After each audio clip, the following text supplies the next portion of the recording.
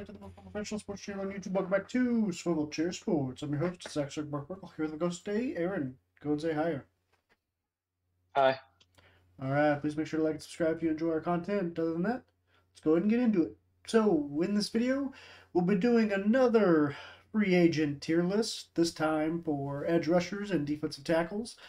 Taking a look at which players we think are going to get big paydays from their current teams, settle for a deal they may not like, but we'll be sad. We'll deal with from their current teams, get franchise tagged by their current teams, or will they walk from their current teams? But without further ado, let's go ahead and get into it.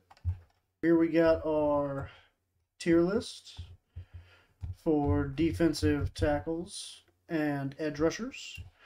Starting with the edge rushers, first guy we'll be taking a look at is the Jacksonville Jaguars, Josh Allen. What do you think, Aaron? Do you think the Jags are willing to shell out the money to keep Josh Allen around? They should be. I mean, they're contenders. I mean, I think last year's kind of a fluke. I think they're probably definitely sort of the favorites going forward next year to win the division. Granted, Houston showed out this year, so I think if they want to kind of compete, they should look to bring him back. Yeah. No, I would agree. I think they should be willing to pay Josh Allen. He's one of the best edge rushers in the league, and should get paid like one. So, we talked about this team earlier this week. Daniel Hunter for the Minnesota Vikings. Me personally, I think they'll give him what he wants. They've got a decent little bit of cap space, almost $40 million to work with. I don't think they're going to bring Kirk Cousins back, and assuming they don't, they should have enough cap room to pay Daniel Hunter. What do you think?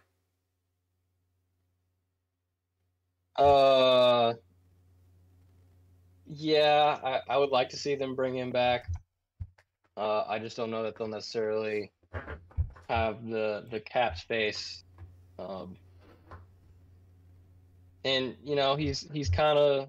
he's getting up there in age. I think he's what, like 29 or something like that. I had it Um, up a second ago. I'm not sure now. Something like that. Late but 20s. yeah, I mean with the whole Justin Jefferson situation and then figuring That's out what true. they're going to do at quarterback, um, I think they're kind of in a tough spot. I think they might have to let him walk. Okay. Hmm. Got Jonathan Greener. Actually, you know what? Do you want to just go like back and forth? Like you take one, I'll take one. I mean, you can put him in extend. I would like to see them extend him. Yeah. Next we got Jonathan Greenard from the Texans. What do you think about him? Um, yeah, I think they've got uh, something brewing there in Houston on the defensive side. I think he'd be a good guy to bring back. Yeah, I would assume they should have enough cap space. I'm not exactly sure what their cap situation is, but um, I can't imagine they're paying too many guys too awful big money if they got a rookie quarterback, really young receivers around him. And it looks like they should be working with about $70 million in cap room. So yeah, I would assume they bring Greenard back. Bryce Huff from the Jets. Obviously they've had a couple big cap hits the last couple seasons, bringing in Aaron Rodgers and all of his merry friends. What do you kind of think of Bryce Huff? Obviously, their defense wasn't really the problem last year. It was their astounding lack of offense without Aaron Rodgers out there on the field. Um, he's young. He's going into, I think, his fourth or fifth season. So, um, I think they should look to bring him back if they can. Yeah, it looks like they'll be working with about 22 million in cap room, so it'll be tough. Um, I just I'd imagine Aaron Rodgers is going to convince the front office to go get other guys that he deems more important. So, in my opinion, I think Bryce Huff may be out the door. Unfortunately, just because I don't think they'll have the money. Um, Next we got Brian Burns. Carolina needs all the help they can get. He's one of the, at least he used to be one of the best edge rushers in the league. Maybe he's kind of fallen down the list a little bit, but still really solid. I think they'll end up working out a deal. Don't know if it'll be the big payday he's looking for, but I think to stick around in Carolina, I think he ends up settling. Yeah, he's kind of been trade talk around the last two trade deadlines. So I could see him settling. I could also see maybe them doing a full on sign and trade. It's like a tag and trade thing. Give him yeah, Or or a big contract and sending him somewhere. yeah, he's probably worth the big But contract. I think he's worth the big contract. Yeah, I don't think Carolina's really in a position to turn away position. talent. Yeah. Yeah, I would agree. I think I just really want to start filling up these gaps right here because it's so empty. Chase Young, really interesting case. I've been saying this whole time, I don't think he's coming back to San Francisco. Don't think San Francisco can afford him. Yeah, I don't think they can afford him. And I don't think he really, as well as he played in the Super Bowl, I don't think he meshed as well as everyone hoped he would there in San Francisco. So I think between all the pieces they have to pick between to bring back, Chase Young is probably going to not make it back to the Niners. So next we've got Jadeveon Clowney. Little bit of a fall from grace ever since, that highlight hit back at South Carolina. Came into the league for the Browns, played really well, and then ended up struggling to find a contract with them and ended up signing with the Ravens on, I believe it was a 1-year deal, if I'm not mistaken. He went to Seattle first. Oh, he went to Seattle first. I forgot about that. And then I think he signed with the Ravens on a 1-year deal. And kind of rejuvenated his career a little bit there with that really good defense. I think he's kind of in the similar boat as like Chase Young, though. I don't know if they'll have the money to bring him back, and I don't think he's going to be with all the guys they need to focus on bringing back to kind of stay competitive next year. I don't know if he's going to be at the top of the list of priorities. I think he's not a young buck anymore. No. I think he can kind of settle into his role, and kind of settle for a mid-range, contract that's kind of just something to keep him there and play for a contender. I think he's probably kind of looking towards getting that Super Bowl ring in that part of his career. Yeah, fair point. Next we got Josh Uche from the New England Patriots. Don't know a lot about him, if I'm being honest. I haven't watched a whole lot of Patriots football since Tom Brady left. Do you know anything about Uche? What are your thoughts there? I mean, he was fine. The Patriots are kind of a weird spot. Obviously, Mayo taking over. That's kind of a new regime, not a guy that they brought in. So maybe you look to sort of build their own roster. Yeah. Still can't believe I could see him settling, I guess. Yeah, I'm not really sure. Yeah, I still can't believe they gave the head coaching job to OJ Mayo. I mean, he got suspended. Again, their defense. He got suspended from the NBA. Again, their defense, the Patriots' defense, wasn't the problem this year. So I think if they can, kind of keep that defensive core together, then that'd probably be a good thing. Next we got Andrew Van Ginkel. I believe he was injured for the playoff game against the Chiefs this year. That or he was the only defensive end that was not injured. for the Dolphins against the Chiefs in the playoffs. Um, been known to be a pretty decent edge rusher. I believe he originally come from New England, or am I making that up? He seems like a New England guy. Um, no, I think he's been in Miami his entire career. Seems like a New England guy with a name like Van Ginkel. You But say he's a New England guy because he's white.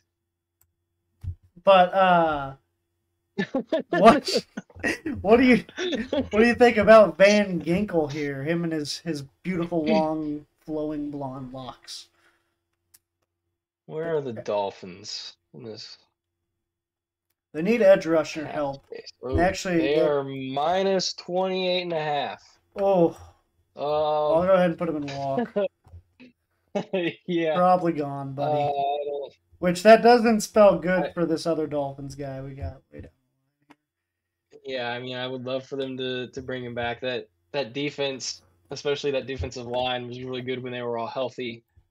Yeah, I think he walks. Yeah, not a great sign that your team is that far under the cap. And I'm sorry, I was actually mistaken. Over. There's not just this Dolphins guy. There's also this Dolphins guy. So we got some issues there in Miami brewing. Cap space wise. Next we got Leonard Floyd for the Buffalo Bills, who honestly, similar to the Dolphins, Bills are not in friendly territory when it comes to cap space. So I also think 32 out of 32. I also think he's probably out the door. Yeah, yeah, which sucks because they're probably gonna have to let Von Miller go, so they're gonna have to find some sort of answer, Yeah, they're some gonna sort of have cheap to. answer for edge rusher. Yeah, Leonard Floyd's probably gonna have to walk because you can't pay him. You as a Bills fan, I would imagine you're hoping you can trade Von Miller. So at that point, I don't know who you have rushing the quarterback, but you're gonna have to find some sort of either draft a guy or find a cheap option on the market. But Zadarius Smith from the Browns, kind of a fall from grace since leaving. Was it Minnesota or was it Green Bay where he was really nice? I know he played for both. I can't remember which one he was a dog for, but I think it was Green Bay. Minnesota, I believe, and he was I think he was just like decent in Green Bay. Yeah, one of the two. It was either that or vice versa. But yeah, a little bit of a fall from grace since coming to Cleveland. Not awful, but just not the game wrecker that he used to be. And I think we looked at the Browns cap space last week, and I think we said that there's probably no way that they're going to be able to bring him back. Is that what we kind of agreed on? Minus 12. Yeah. Or minus 13, essentially. Yeah, with the Deshaun Watson contract eating up so much space, I think we kind of came to the conclusion that Zadarius Smith's probably out the door. Next we've got Dorrance Armstrong from the Cowboys. Recently, Jerry Jones said they were going all out to win the Super Bowl. I would assume they've been probably doing that ever since he took over office, but I could be wrong. You got Micah Parsons on the other side, so not a huge loss if you do end up losing him. What do you think of Dorrance? They still got Lawrence too, right? Dexter Lawrence, I believe, yeah. DeMarcus Lawrence? That too, that guy. Dexter Lawrence, I think, played for the Giants. I don't know. He may not even be real.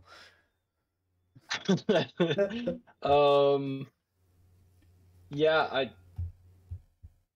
one thing you got to keep in mind, new D coordinator. Yeah. Dan Quinn gone, so again, maybe looking to find his own guys there, but obviously with kind of the few game exceptions, especially that one against the Packers, defense played really well last year. Yeah. I think he's probably looking to be maybe more of a depth guy. But so I could see him settling. But I don't think the Cowboys are in too great cap space either. No. Speaking of teams with not minus great... $10 million. Yeah. Speaking of teams with not great cap space, we've got the Eagles with Brandon Graham. Um, Captain, you know, long time piece of that Eagles front seven. Um, but he is, I think, on the older side, if I'm not mistaken. So with Oh the yeah. with the Eagles, I would assume looking to get younger. I would imagine he's gone. Yeah, I would probably imagine that as well. I mean, they're not terrible. They've got like 15 million in cap. Um, I could see him maybe, coming back being that veteran locker room guy. And I mean, he didn't really put up all the stats that he used to last year, so he's Yeah, definitely kind of on the downward turn of his career.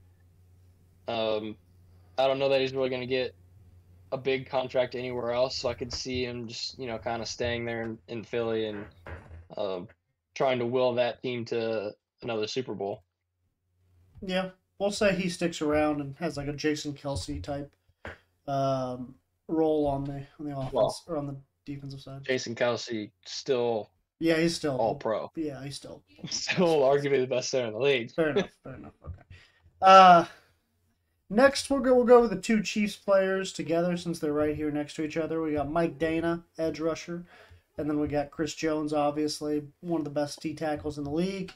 Um, I'll tell you right now, this is probably how it's going to go, or at least have to go. If we want this, it probably means this. Yeah, and I mean, Dana was good in the first half of the season, but once Omenahu, you know, came back from his suspension, Dana was kind of MIA. Yeah, Um, had flashes, but yeah, so I like keeping. I mean, obviously Omenahu's going to be here for the next, I don't know, a couple years, whatever his contract is. But he's right. back next year. And I think if we're going to look to bring back Chris Jones and hopefully Snead as well, Dana's going to have to walk.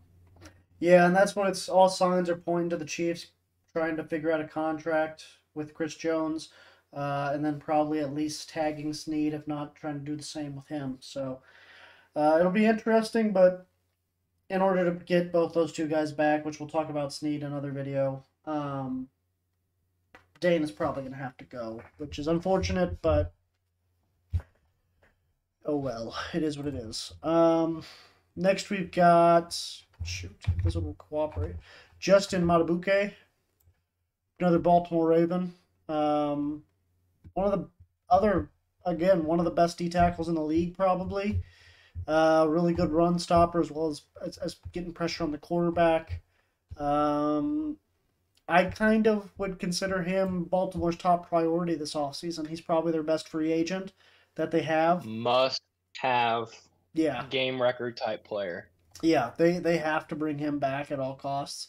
I'd imagine he's their number one priority, even above like Patrick Queen and all the other guys. Matabuke is probably the guy they're locked in on bringing back. So they're gonna be willing to shell out the money for him. Next we got Christian Wilkins, another Dolphin. Also really good D tackle. We got a few solid D tackles here in free agency this year. Dolphins though not looking great on the cap front. I would think they want to give him the money he deserves, and they're probably going to try to do whatever they need to do so, especially if they lose Van Ginkel. However, if they do that, we'll go ahead and skip down to him real quick. Probably means Raekwon Davis is gone. Yeah, I agree. I mean, Wilkins, you know, stuffs the middle of that line. He's good in pass rush. Yeah, He's smart. I don't know how many times I've seen him, bat down screens or something of the like. So I think he's, kind of, again, on that tier of must-have interior D lineman. yep, Got to bring him back. yep. I would agree. Interior pressure is probably one of the most important aspects of a defense at this point in the evolution of football. So, next we got Danico Autry again. I mean, we're just going down the list of like solid defensive tackles now. Um, Pretty solid guy out of Tennessee. They are projected to have a lot of cap space this offseason, I believe. I could be mistaken, but I don't think they have really any big contracts that they're having to pay because they get rid of everybody before they're able to, hit that payday. I know Ryan Tannehill's probably a big contract. I don't know if he's expired, but if not, that's like your only like massive one that your big eyesore. So I think they give Danico Autry what he wants. Yeah, the Titans are sitting at the number 2 as far as in terms of cap space. They've got like 80 Yeah, and a half it's like million. the Commanders and Um, them, right? so Something like that. I think it kind of comes down to whether or not they want to go in full rebuild mode. Yeah, Um, Autry's not a spring chicken. Um, uh, maybe they look tag and trade. to re-sign him, but I wouldn't be. Yeah, I was thinking maybe tag him, but is he worth that? I don't know. See, I You don't think? think he's a top five D tackle, so I don't know if they'd be willing to give him that money. Hmm. Because I mean, I think you're looking at three right here better than him. You got Aaron Donald definitely Hmm. better than him. So there's four already. I don't think he's number five. Because you also got like Jalen Carter over in Philadelphia, Yeah. and Will Anderson down in Houston. I mean, they've got the cap space. That's what I'm They thinking. can That's the pay only him. reason I could see him tagging him is because they Yeah. do have the cap space to do so. But I don't know. We'll say tag him for now. Next, we got DJ Reader. Talked about it in a video earlier this week. A guy that you would assume they've got the cap room to do. You'd assume they bring him back. If they're able to do it, why not? And they seem like they're able to do it because they tagged T Higgins, so he's obviously not going to be able to fall into this category. Um, and then they still have over, at least assuming that Spotrac accounts for T Higgins' franchise tag number, they still have $50 million in cap room. So I'd imagine DJ Reader gets his bag. Yep. Um, Next we got Maurice Hurst from Cleveland Browns. They have no cap room. Yeah, and I mean, we're down to these D tackles. Um, they're tough because their stats don't really show all that they do. Right. Um, yeah, they don't really have a lot of cap, so I Yeah. think he's kind of gone. I think Leonard Williams gets. I think he sticks with Seattle. I don't think he's getting what you would consider a big payday. Um, but I don't see any reason for Seattle really moving on, other than I guess he's kind of on the older side, though, isn't he? So maybe that'd be a reason to move on from him. Yeah, I mean, drafted in 2015. Uh, yeah, I mean, I think he hasn't really. He's not one of those like game breaker guys. No. So I could see him settling for. Yeah, he's about to hit 30. So yeah, I don't think he's gonna get a big payday by any means. Um, Next got Sheldon Unless he wants to Rankins. go ring chasing, then he might Right. just walk somewhere. You Yeah, know? that is true. Next we got Sheldon Rankins. I mean, Houston's got the money to bring him back. I don't know exactly what a big payday would mean for him, but they'll probably just give him money because they can, and he's pretty solid from what I Yeah. understand. Grover Stewart for Indianapolis. Don't know anything about him. Again, tough to say for these D Yeah, tackle guys. Um, let's see, where are they? I don't think the Colts have tons of cap room. They don't have bad cap room, but you got to think they ought to focus on bringing back Pittman, um, and then potentially building around that offense. They're trying to. Colts have 66 million in cap space. Okay, so they do have a lot of cap room. I don't know how much of that's going to go to Pittman, though. You'd assume at least around probably what, like 20 million of it's going to Pittman, and then Yeah, they'll bring him back. He's fine. okay, we'll put him at settles. Yeah. Daquan Jones for the Bills, probably gone. Yeah. No cap space. Tierra Tart for the Titans. I mean, I guess they'll bring him back. Kind of the same as Grover Stewart. They've got the cap room, so we'll just put him there. Fletcher Cox for the Philadelphia Eagles. Possibly the biggest question mark for the Same sort of block. situation as Brandon Graham, you know. Yeah, but I think he's gonna ask for more money than Brandon. In which case, I think Fletcher Cox is leaving. It's a sad day for Philadelphia fans because they may lose both Jason Kelsey and Fletcher Cox in the same offseason. But unfortunately, you know, the sands of time continue to tick on. And, you know, Father Time's undefeated. So unfortunately, it just is what it is. And you'll be okay. You'll be okay, Philadelphia. You won't be the Chiefs in the Super Bowl, but you'll be okay. Next we got Calais Campbell, another older guy. This guy's got to be like in his 40s by now. I mean, Jesus. And he's on like his 5th team, I think, with Atlanta. Whoops. Played for the Jacksonville Jaguars, the Baltimore Ravens. I think with the Texans at one point, maybe. I don't know. It feels like he's played for everybody.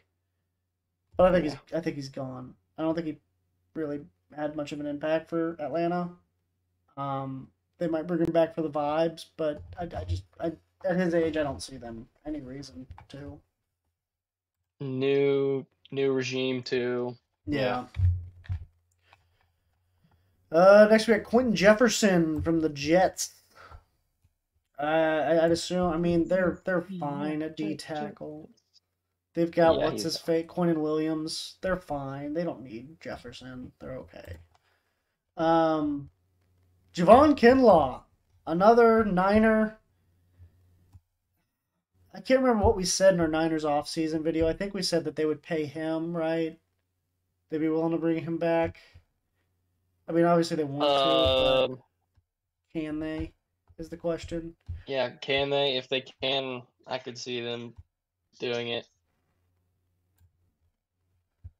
And then last but not least, we've got Shelby Harris. I don't think he played a whole lot this year, so I would just assume he's probably gone. Let me look him up just to make sure, and I'm not disrespect. I don't want to disrespect him, but I couldn't find a whole lot of game footage or game pictures, so I would just assume he probably didn't play a ton.